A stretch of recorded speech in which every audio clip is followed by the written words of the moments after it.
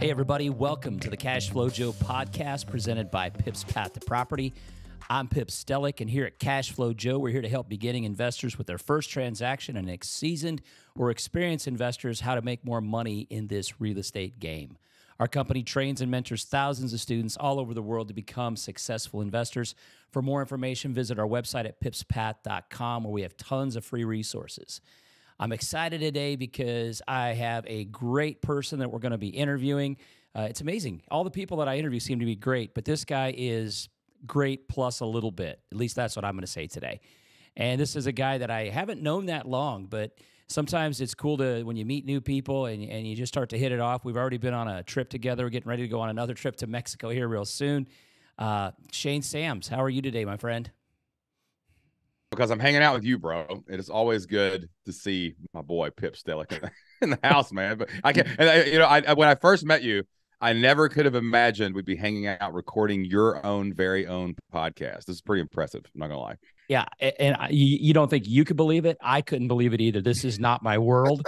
My world is all about getting in front of people and standing on a stage and talking. So this talking into a computer and a microphone is kind of weird. So yeah, it is kind of weird, man. But there could be thousands of people out there, man. They're real humans, just like those people in our seminars that we do, dude. So isn't that crazy? They could be out there listening, and they're listening on their, where they don't have to, wait to go to the bathroom. They can go anytime they want. They can just hit pause. They don't even have to hit pause. They could take us with them into the bathroom right now and keep TMI. Listening to our voices. Right. That is TMI, in my opinion. Too much information. That's a bad video, in my opinion. So, Shane, tell us a little bit about your background. You can take as long as you need to. Everybody will love that Kentucky accent, I'm sure. Tell us a little bit about your story, where you come from, what you do. I know this is real estate, but guess what? It's all about entrepreneurs. And real estate is a way to get an entrepreneur, but Shane's going to show you a whole new way. And our business has totally changed because of what we learned from Shane. So Shane, go for it. Hey man, I got some real estate. I got some land. You got to do something with all your money that you make online, right? Exactly. Yeah, man. My name's Shane Sams, and I did not set out to be an entrepreneur or an investor or like anything like that. I actually went to school to be a teacher. I was a school teacher. I taught U.S. history to high school juniors for about 10 years. And probably would still be on that path today, Pip, if something had not happened.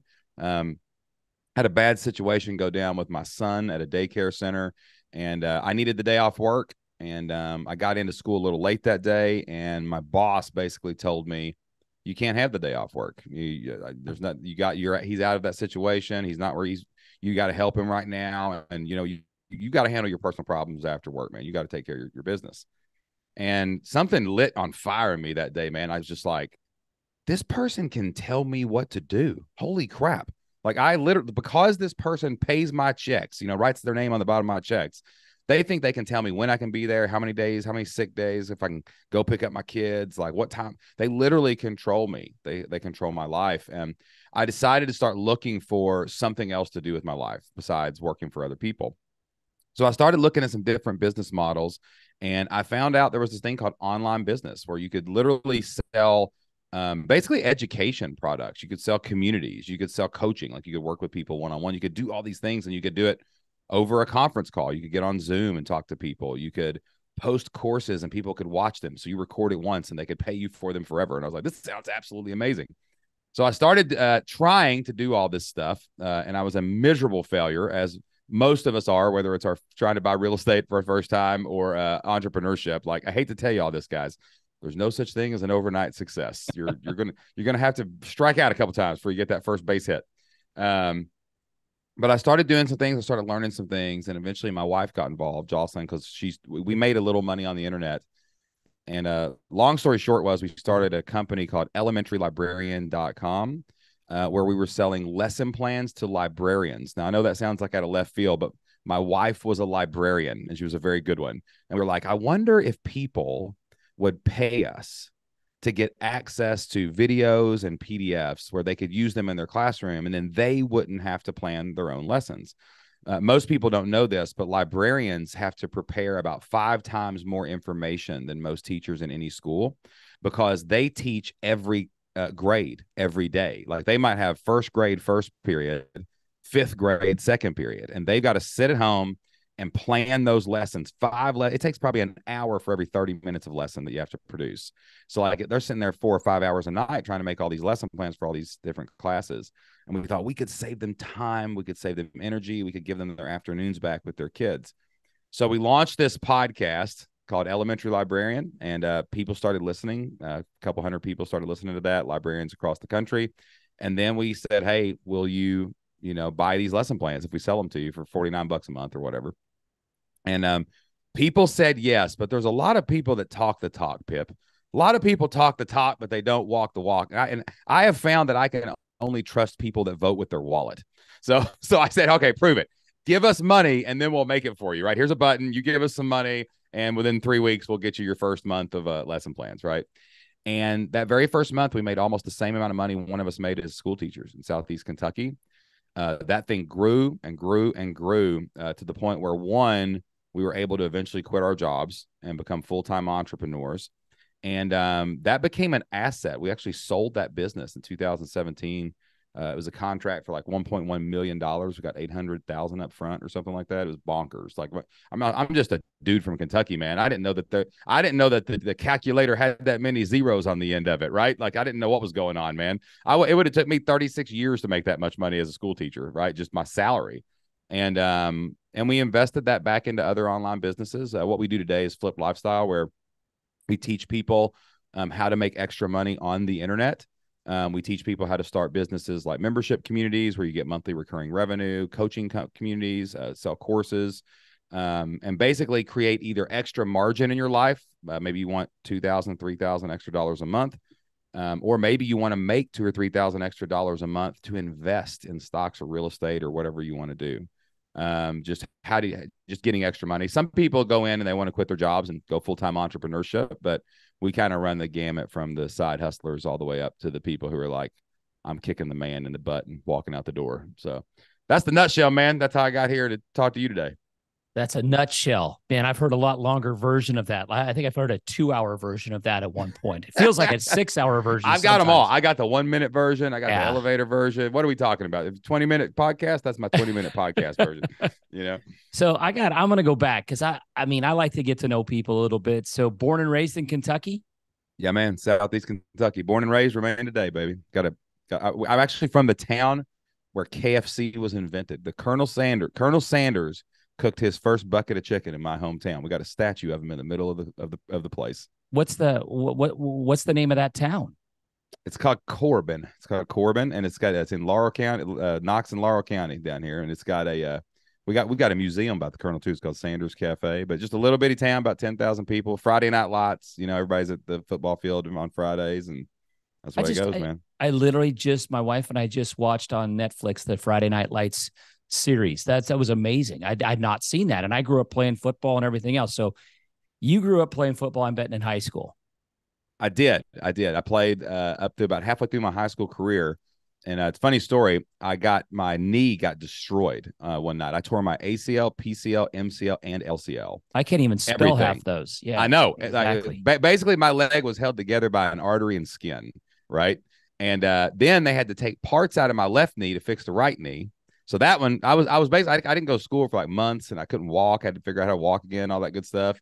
And but that's actually kind of what led me into teaching, because people can probably relate to this. There's times in your life where you have an identity and you feel like you might lose your identity a little bit, right? And that can cause, like, you get depressed and you don't really know where you're going. Like, I was a football player. I mean, I was an athlete. That's all I did growing up, and my brothers played sports, and my mom was always like, she wanted her kids to play sports. And that really changed the trajectory of my life, because I didn't know what I wanted to do when I grew up. But when I got out of high school and I was going to college, my dad was like, hey, get you a teaching degree. There's always going to be teachers.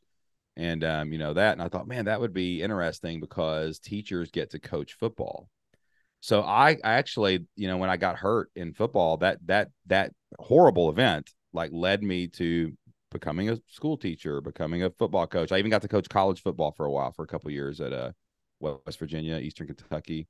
So it's funny how, like, those really challenging moments in your life can lead you to something better, something greater, or even something you never even considered doing. Like, maybe there's something going on in your listeners' lives where they're like, man, I want to do something different, and investing might be a way out of that. Real estate might be a way out of that. But, like, you can springboard off those negative things, and they lead you down the path that you go. Then you have another event that's horrible, and you're like, oh, well, that makes me change directions again. And maybe you can totally take your identity off and on as many times as you want in life if you just keep doing it. I'm going to come back to football because I could talk sports all day long, but it's interesting because you named your company Flipped Lifestyle, and it's because the script got flipped on you. And so what you're saying, I think, is a pretty cool thing that any listener can take something from, is that take a bet, because there's a lot of people, they get a bad event in their life and maybe they can overcome it once, but when it happens a second or third time, it's just like, I'm done. God doesn't want me to do this or that. So interesting to hear you say that. And so I think that's very amazing how you put that out there. So what gave you the drive? What year did you hurt your knee? 90 something. What grade were you in? What grade were you in? Sophomore, I think. Okay. So you weren't even very far into your career. No. And I had just started on varsity the first time, like the week before. And then I got hurt in a freaking JV game the next week. And I was starting on Friday night. I just gotten in. It was crazy, man, because I was like fighting for this position. I was like, there was a couple seniors, and like I was like, oh, I think I can take that guy's job. And like, so like I just got into the cusp of like, wow, I'm literally going to start on Fridays. And I got hurt. And what's funny is I actually call those catalysts now. And flip your life it means flipping the world upside down, building a life you want of choice. Like there's some deeper meanings behind the why we called it that as well, like some of our teaching methods. But like, I didn't really have that drive for a long time. For a couple years in high school, I kept trying to rehab and kept trying to get them to release me to play. That was the first step, was trying to get back the old life. Right. But that didn't work out, and then that left me kind of in, a bad spot where I had to replace that with anything I could replace it with, whether it was lifting weights or going to school, like just anything at all to kind of have something to kind of fill the void for a little while. And usually what actually made me pursue football is I was getting close to getting out of college, and my friend's dad, he actually just passed away, man. His name was Terry. We were playing cards one night. I used to play cards with him and his dad all the time. And, we were just sitting there playing cards. And he was like, are you okay? I'm like, I'm a little bummed, man. A little depressed. I'm doing some things and getting ready to graduate college. And, I guess I'm going to be a teacher maybe. And I hadn't even thought about football yet. I just thought it'd be interesting if you could do that. And he was like, well, if you could do anything, what would you do? And I said, man, you know what I'd love to do? I'd love to coach college football. That would be cool. Like, I'd like to skip that whole teaching thing and just go coach college football. And he just believed in me. He said, Shane, you can do that if you want to. You just have to make that call and go out and prove that you can. You got to go figure out how to do it. So I started looking around, and, I found that there were like actual like master's degree programs where you could go like learn how to be like a coach or an athletic director and stuff like that. So I started pursuing that, and I ended up coaching at a high school that had some good players. I ended up meeting some college coaches. And, once I got the ball rolling, with just I didn't know how to do it. I didn't know how to make it happen. I just took that first step of, well, I guess I'll go here. Then I walked down to the local high school and I said, I guess I'll volunteer. I don't know what else to do. Right. And then then I was like, I volunteered. The only thing they let me do is record the games. And I was like, well, can I go help the freshman team? And they let me help the freshman team. And then the athletic director was like, I ain't got time to walk all these college football coaches around to talk to these recruits. Do you want to do it? And I'm like, yes, I want to do that. And I just kept putting myself in the right place to be in the right place at the right time. And I ended up meeting some people to get a graduate assistant job in a college. And so it wasn't like this big, like, how did you overcome that? How did you do? I stumbled forward into the dark, which is pretty much how I built my business and everything I've ever done, man. Like you just got to try and see what happens. And I've been hit in the face along the way many, many times, man. Like many, many times. My first year as a head coach, Pip, I don't know if I ever told you this. I was 0-10, and I got running clocked 8 out of the 10 games, I think. It may have been 9, to be honest with you. I think the last one was semi-competitive, and maybe one was like a forfeit. But but like it was bad, right? So like even switching careers and doing all those things, I got my identity back in that era of my life by I didn't know what I wanted to do, so I went and did something.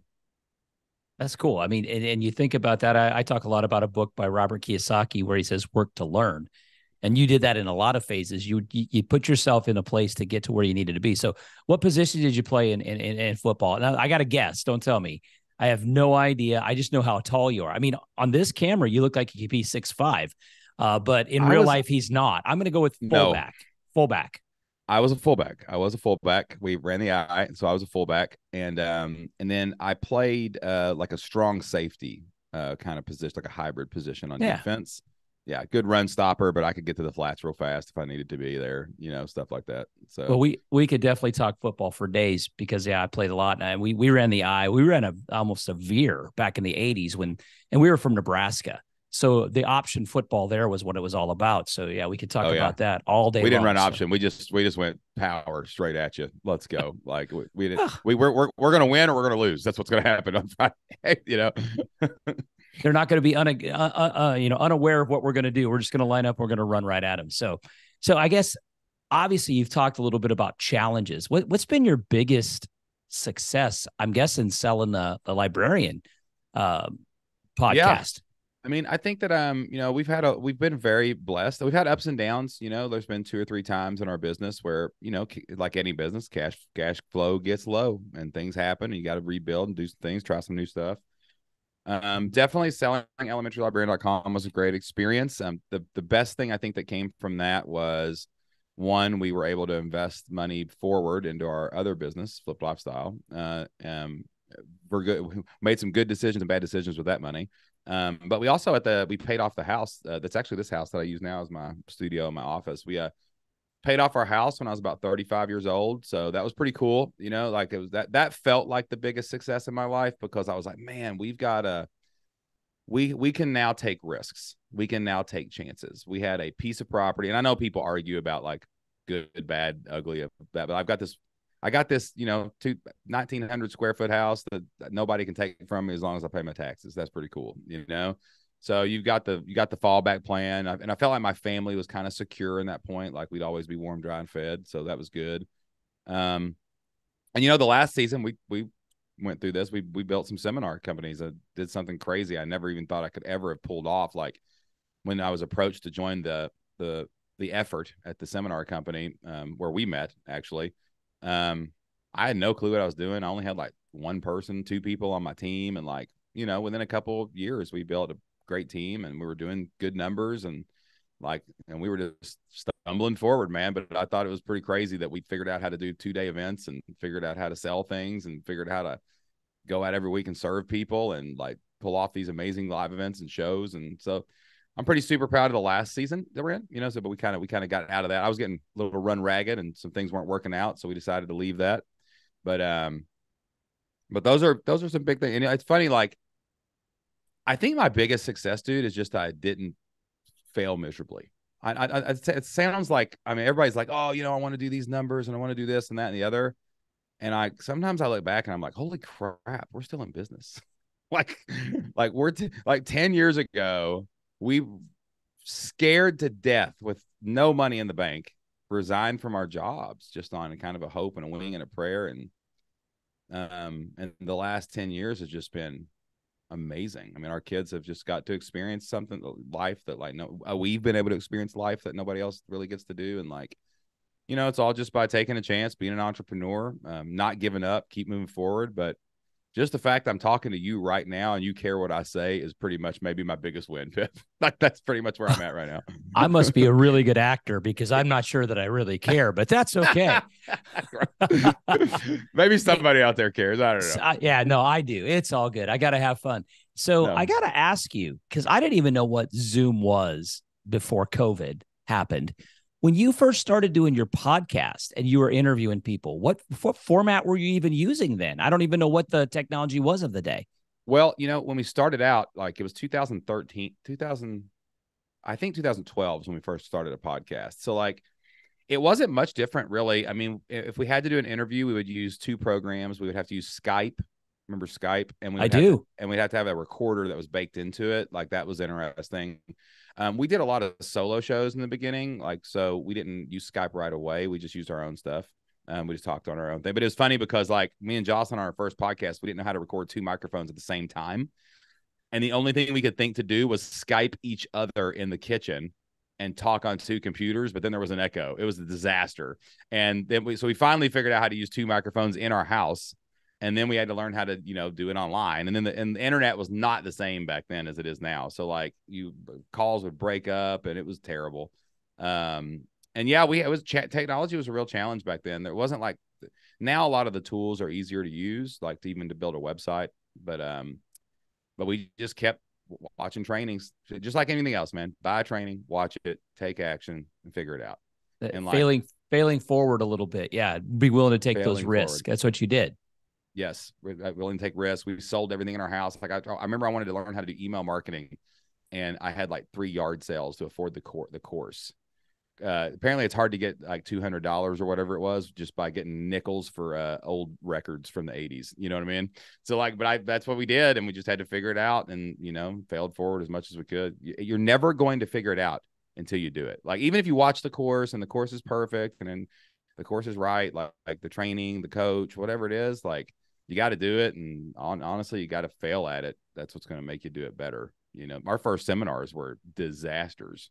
Absolute disasters. I remember we started our seminar company. The first event that I ever did, I ran out of material at 12 o'clock on Sunday. And I was like, Justin's like, what are you going to do? And I'm like, I don't know what I'm going to do. And I got up there and I had our course catalog. It was like a big, thick book.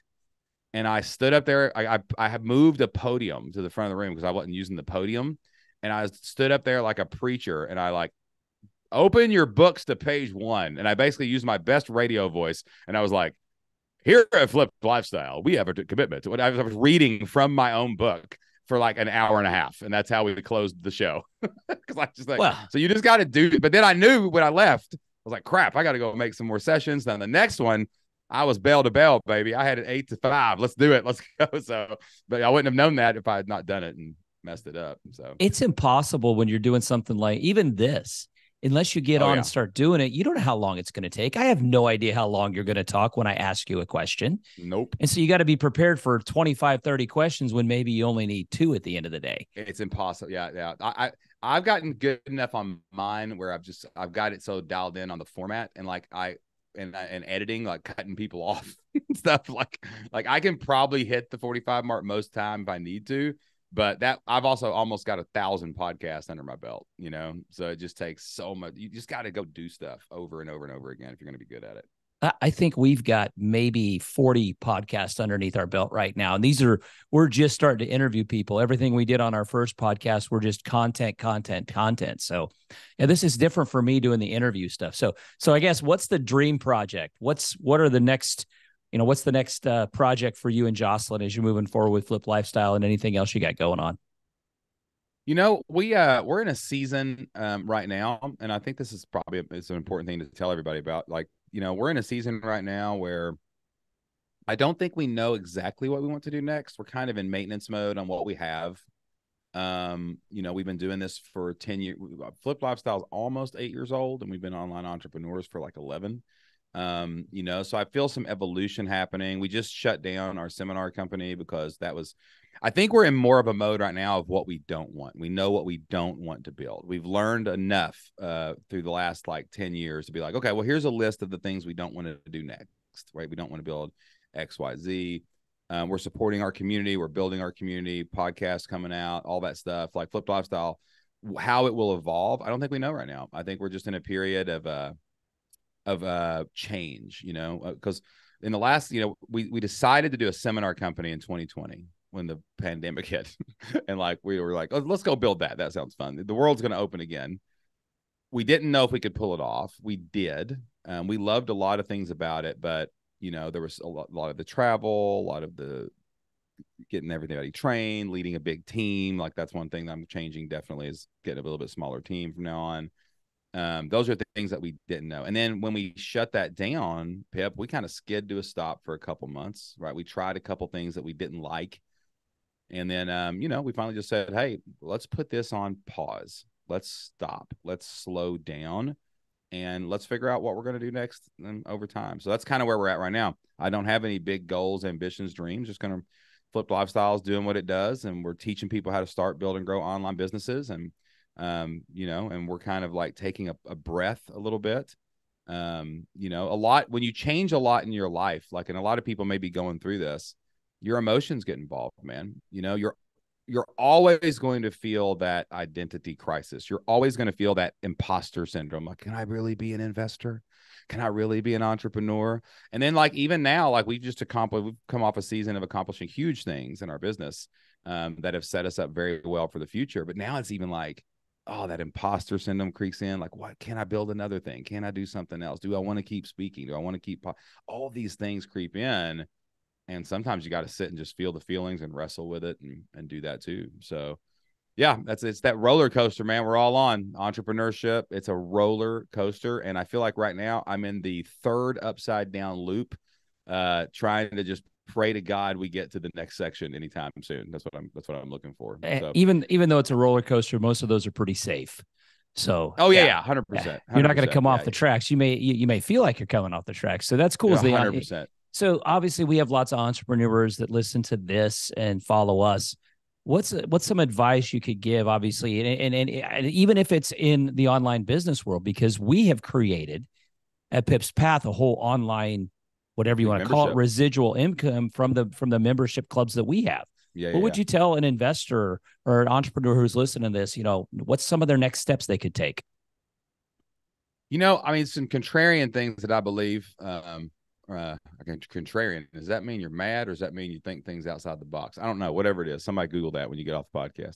But some things that I think too, like, especially some lessons learned lately, I think that, like, you got to have multiple streams of income. That's why I like memberships so much, because if you got 500 members in an online membership, all of them aren't going to quit in 1 month. You've always got some kind of runway to make adjustments when things happen, but also just multiple streams of, like, businesses. Like, like if you're going to own apartment buildings, own 2 or 3. What if one side of town turns south and nobody wants to rent it, man? You got to have some backup plans to the backup plans. I heard a quote once that, and this might be a little too paranoid, but NASA, they send up, it's like 3 oxygen tanks. You got the one you're wearing, and you got 2 on the ship. So it's like, after the third one, you're screwed right after that. But you got to have 2 extra oxygen tanks behind you, just in case the first one goes out. That'd probably be the first thing I would say also too, like, everyone needs to tap into the online economy. There are 8 billion people on the planet, and you need like 50 of them to pay you $50 a month, and you got $2,500 a month. That's like money you can pay a mortgage with that. You could pay a rental property with that, and cash flow. You could do whatever you could do with it. Like, take it. There's so many opportunities in the online space. Like, it's so easy. The barriers to get online and almost anything and make money online are just so low right now. You can start a YouTube channel for free. You can have a website for $100 a month. I mean, it's like, you can get into the game like pretty fast, and like everybody's got something they could sell online. And I'll tell you something I have learned looking back. I met with my financial advisor the other day just to be like, just go over my numbers, see where we're at. I'm 45 years old. I got X years left, whatever. Let's figure it out, look at the things. And we're in good shape. I was actually kind of like, wow, we actually did an okay job. Like, we own some real estate. We own some stocks. He's like, you're about where you need to be. You could do better here and there and this, that, and the other. And one of the things that he was like, yeah, if you had just started investing earlier. And I was like, you'd have this much money or this much money and that much money. And now you got to do this. And now you got to do that. And I was like, gosh, I wish somebody had told me that 20 years ago. You know what I mean? Because I would have started then. But now you got to go now. You just got to do what you can't go back in time. But that goes for business too. Like, you can keep putting off your business, but if you want to start a business and you want to have a business in a year from now that can let you be an investor, quit your job, have extra margin in your life, that year is going to go whether you start now or not. And if you don't start, you'll look up in a year and nothing will be there. But if you do start investing, if you do start a business, if you do start something, so I'm kind of having that start now mentality, like any kind of new idea, like, let's start now. Let's figure this out now. Like, cause like, let it fail fast. Like, I want to know it's going to fail as fast as possible. Cause then at least I knew, but like, don't wait on stuff, man. You gotta push forward. Well, I mean, you look at it where they say 9 out of 10 businesses fail. So it means you got to start 10. That's what it sounds like to me. That's right. It's pretty quick, easy math there. Okay. So you said you've done 1,000 podcasts or whatever that number is. So I'm new to being the podcast host here. So I'm learning every time I talk to somebody. What's one question that you wish I would have asked you or that I should have asked you And how would you have answered it? Tough question, maybe, but definitely one that I want to know about.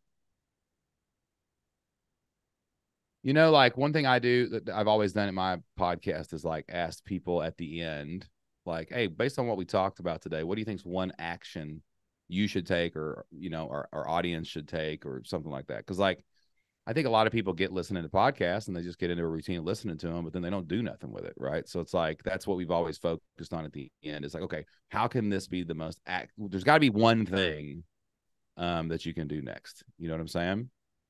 And like my format's weird, dude. I don't really ask like questions. Like I kind of do what you do. Like I have people introduce themselves, and then I'll ask them usually like about a problem they had to solve. That's where we usually start most of my shows. So it's like, maybe one of your questions might be like, hey, tell me about the biggest problem you ever had with a tenant. Okay, that might be something or whatever, real estate kind of question. And then, I like to go down the rabbit hole with them. I have this format that I do. It's called Because of That, BOT, because of that, right? So I have 4 because of that after that initial question. That's how I interview. So like, I'm not really asking specific questions. I'm like, oh, the tenant locked himself and barricaded inside his ring and he wouldn't pay rent.